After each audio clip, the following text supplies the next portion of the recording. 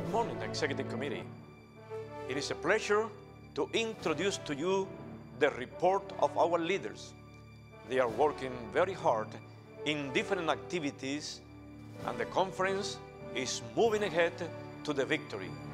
We have challenges, but God is blessing us.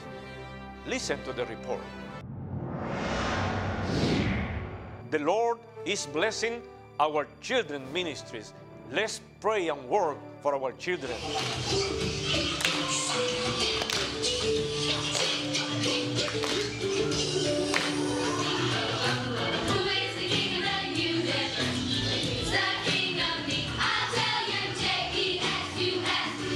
Right now, you see behind me other groups here that are working to learn how they can present information to children of all ages and of all stages in life, as well as the various learning styles and their modes of learning, whether it be hearing, seeing, touching, experiencing. The Lord heard Daniel and the Lord hears me. The Lord heard Daniel and the Lord hears me.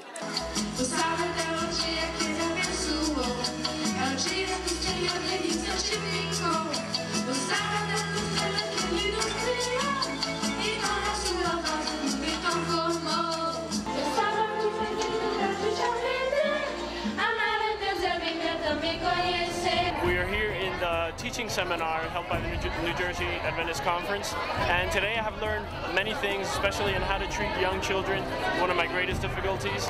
We learned how to use our different creative methods with our hands, with our eyes, by experimenting things and by being directly involved with the children's knowledge system in order to be more effective in the way that we teach children about God. And as you see, lá, ela se encontrou com uma serpente. Sabe o que é serpente? Uma cobra. E aquela serpente falava.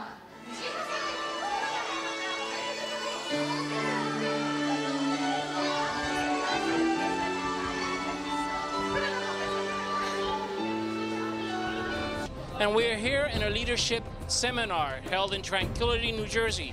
We are learning how to deal with our children today, and we've learned how to tell stories, how to interact with children, the way that children learn. And we are very excited to take this knowledge that we have just learned today and take it out to our church.